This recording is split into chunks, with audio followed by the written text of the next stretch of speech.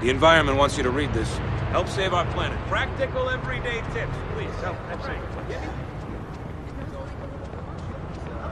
Explain to me how the fuck some guy is managing to run around playing cops and robbers, and that's okay?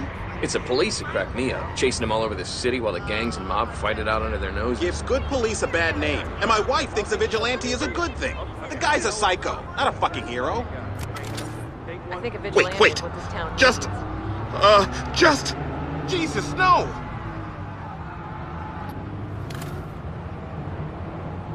Hey, will you like one?